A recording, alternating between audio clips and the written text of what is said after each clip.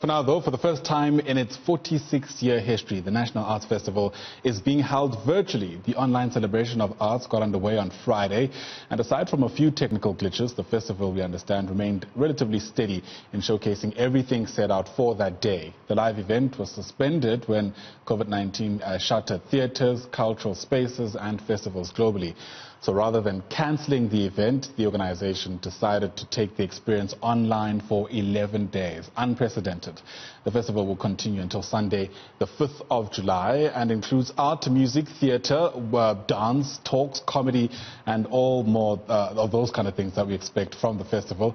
This year's run is a richly diverse collection of works with totals of about 270 hours of viewing online. Media personality and host of the virtual National Arts Festival, Nontobeko joins us now for a bit more on this. Hi Nontobeko, thanks for your time. So here you are making history in one way or the other. How's the experience gone for you so far?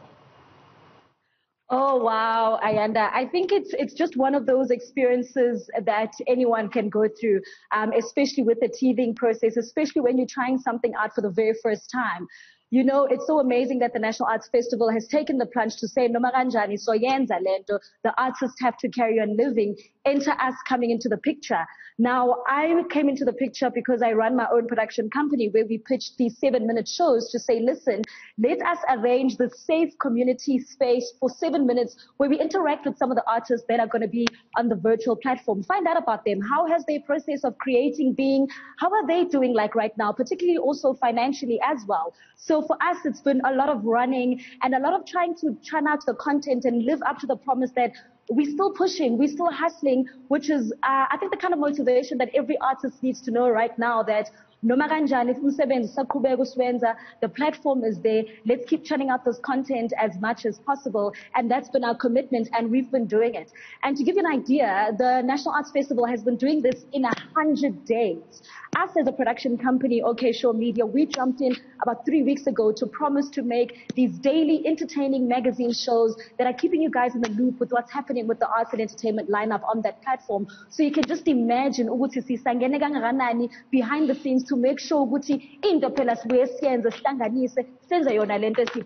yeah, Noma kanjani. You know, you get a sense that for the first time we're getting a sense of how this could happen virtually. I think theoretically there'd been a whole lot of conversations, especially at the beginning of the pandemic. But it also presents unique challenges, doesn't it? For one, you need people who are skilled with digital storytelling, which wasn't necessarily needed before this pandemic when people could just walk into a theatre and watch a play unfold on stage. Yeah, Ayanda, the thing is, it's quite a sensitive process because one, this is a spiritual thing. So already that's another dynamic that you have to try, put it in technical terms so that people still get that energy on an online display. So already starting with the artists themselves, it's like, siyenza kanjani lento minus a live audience so that the energy is that call and response. So it's been homework for all of us, ukuthi siyenza kanjani. But what I love is that there's just this energy and this commitment to saying that hashtag we're still creating regardless of the hiccups and what's going on. Like all the artists I've interviewed on my shows, for example, have saying, we are virtual. It's just been so interesting to create. So when you're creating in that safe space, it's like, let me just do it. Let me give it a try. Let me call some collaborators together, see what their ideas are. Let me call some digital creatives, some digital freelancers. Now is the time to say, Bafetu, here's the table. This is the vision. Where do you see your role in this? What's your contribution? And that's where we all have been coming into saying, let's keep this bus going. Let's keep this bus going, because in a way we are making history. In a way we're making a big move to say artists survive on the platform. Like, for example, the Fringe Festival. The Fringe Festival on this particular program, they have 90% of the income proceeds goes directly to the French artists themselves. If this festival had halted, imagine how many 250 performances would have been halted because of that. So we are living in each other in this energetic way to say, umsebenza uqhube khona nathi sidle bese silungise ama livelihood wethu. So it's a collective force. It's the collective energy and saying we're still creating, Ayanda. Absolutely. With the artists you've spoken to, how many of them are now open to the prospects of a hybrid festival moving forward? You know, often now we don't no longer speak of a post-COVID-19 world. We speak of a COVID-19 world as we live and continue with our lives. Do you think there is that prospect of that happening, having the festival being hosted, I guess, both virtually and in the physical sense, so to speak?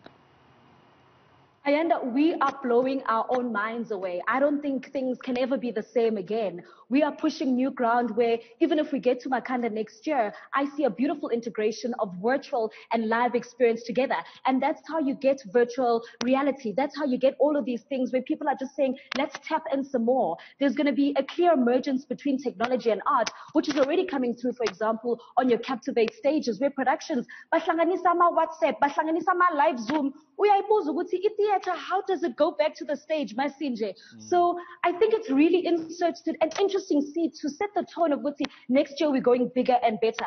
As a production for OK Show Media, I'm already got bigger ideas of how to better pitch this collaboration and virtual experience, next year. Who knows? Maybe next year you'll be crossing to me in Makhanda with my virtual glasses, also interacting with you. We don't know, but what we love now about COVID is that everything is being sped up.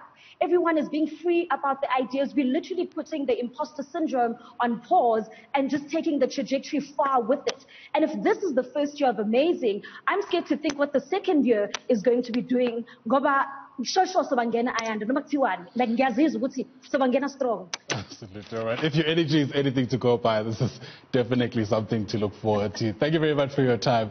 Certainly appreciate your insights. That, of course, is Nontobeko CBC, who is, amongst many other things, also the host of the virtual National Arts Festival, which is currently taking place online.